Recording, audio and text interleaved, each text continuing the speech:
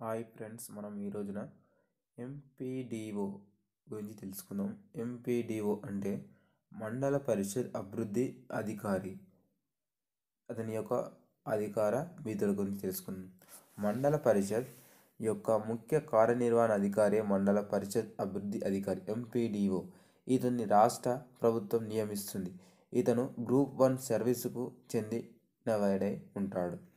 చట్టపరమైన విధులు వచ్చేసి మండల పరిషత్ సమావేశాల ఏర్పాటు, ఎజెండా తయారు చేయడం, మండల పరిషత్ చేసిన తీర్మానాలను అమలు చేయడం, అలాగే మండలాలలో జరిగే వివిధ అభివృద్ధి కార్యక్రమాలను పర్యవేక్షిస్తారు. గత సమావేశం నుండి 90 రోజులలోపు మరొక సమావేశం ఏర్పాటు చేయనిచో ఇతనిపైన క్రమశిక్షణ చర్య తీసుకోబడుతుంది. మండల పరిషత్ సమావేశానికి హాజరై చర్చలో పాల్గొనవచ్చు. ఓటు వేయుటకు, తీర్మానాలను ప్రతిపాదించడానికి హక్కు లేదు. మండల పరిషత్కు బడ్జెట్ తయారు చేసి జిల్లా పరిషత్ ఆమోదానికి పంపాలి. మండల పరిషత్ పరిపాలన నివేదికను తయారు చేసి మండల పరిషత్ ఆమోదానికి పంపుతారు. పరిపాలన అధికారాలు. మండల పరిషత్ పనిచేసే సిబ్బందిపై పరిపాలన నియంత్రణ ఉంటుంది. నెలకు కనీసం 2 పర్యాయాలు గ్రామాలలో బస చేయాలి. అలాగే నెలకు 16 రోజులు మండల పర్యటన చేయాలి. షెడ్యూల్ కులాలు, షెడ్యూల్ తెగల, బీసీల హాస్టళ్లు తనిఖీ చేసే అధికారం కలదు. విద్యా సంబంధిత అధికారాలు. మండల పరిషత్ పాఠశాలకు సెక్రటరీ మరియు కరస్పాండెంట్గా ఉంటాడు. మండల విద్యా కమిటీకి వైస్ చైర్మన్గా ఉంటారు. అదేవిధంగా మండల పరిధిలో టీచర్ల బదిలీలలో మెంబర్గా వ్యవహరిస్తాడు. గ్రామీణ అభివృద్ధి కార్యక్రమాల అమలు చేయుట.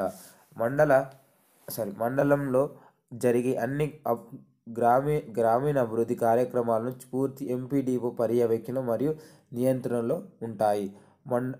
మండల మహాసభ. మండల మహాసభలు వచ్చేసి మండల పరిషత్కు మండల మహాసభ సలహాపూర్వక అంగంగా వ్యవహరిస్తుంది. మండల పరిషత్ పరిధిలోని గ్రామ పంచాయతీ సర్పంచులు మండల పరిషత్ సభ్యులు ఉంటారు. దీని సమావేశాలకు మండల పరిషత్ అధ్యక్షుడు అధ్యక్షత వహిస్తాడు. అదేవిధంగా మండల మహాసభ మండల పరిషత్కు సంబంధించిన వార్షిక బడ్జెట్, ఆడిట్ నివేదిక, గత సంవత్సర వార్షిక పరిపాలనా నివేదిక మొదలగు అంశాలు చర్చిస్తుంది.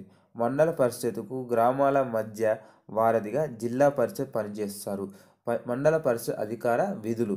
మండల పరిషత్ సమాజ అభివృద్ధికి సంబంధించిన అన్ని కార్యక్రమాలను అమలు చేస్తుంది. వ్యవసాయ రంగంలో అధికోత్పత్తిని సాధించేందుకు రైతులకు నాణ్యమైన విత్తనాల సరఫరా, గొట్టపు బావుల త్రవ్వకం, రుణ సదుపాయాలు, ఎరువులు పంపిణీ మొదలగు చర్యలు చేపడుతుంది. అదేవిధంగా గ్రామీణ వైద్యశాలల త్రాగునీరు ఏర్పాటు చేస్తుంది.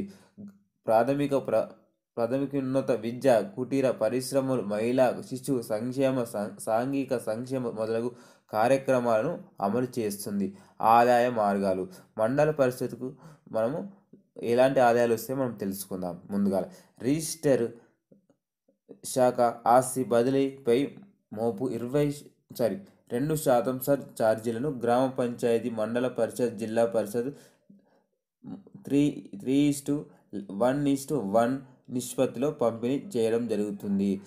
సినరేజ్ వచ్చే ఆదాయంలో లఘు ఖనిజాలపై కొత్త సినరేజ్ రుసుమును పంచాయతీలకు, మండల పరిషత్, జిల్లా పరిషత్ 25:50:25 నిష్పత్తులలో పంపిణీ చేస్తుంది. అలాగే ఇసుకపై వచ్చే సినరేజ్ రుసుమును కూడా పై నిష్పత్తిలోనే మనము చెప్పుకున్నటువంటి నిష్పత్తిలోనే పంపిణీ చేస్తారు. వినోదపు పన్ను అదేవిధంగా 90% గ్రామ పంచాయతీలకు, మండల పంచాయతీలకు 60:40 నిష్పత్తిలో కేటాయిస్తారు. సామాజిక అభివృద్ధి గ్రాంట్లు గ్రామ పంచాయతీలపై లేవీ ద్వారా వచ్చే వసూలు. కేంద్ర రాష్ట్ర ప్రభుత్వాలు అందించే నిధులు. అఖిల భారత సంస్థలు విడుదల చేసే సహాయక గ్రాంట్లు. మరొకసారి ఆదాయ మార్గాలు చూసుకున్నట్లయితే రిజిస్టర్ శాఖ ఆస్తి బదలాయింపుపై మోపు 2% ఛార్జీలను గ్రామ పంచాయతీ, మండల పరిషత్, జిల్లా పరిషత్ 3:1 1:1 నిష్పత్తిలో పంపిణీ చేయడం జరుగుతుంది. సీనరేజ్ వచ్చే ఆదాయంపై లఘు ఖనిజాలపై కొత్త సీనరేజ్ రుసుము పంచాయతీలకు మండల పరిషత్ జిల్లా పరిషత్లకు 25:50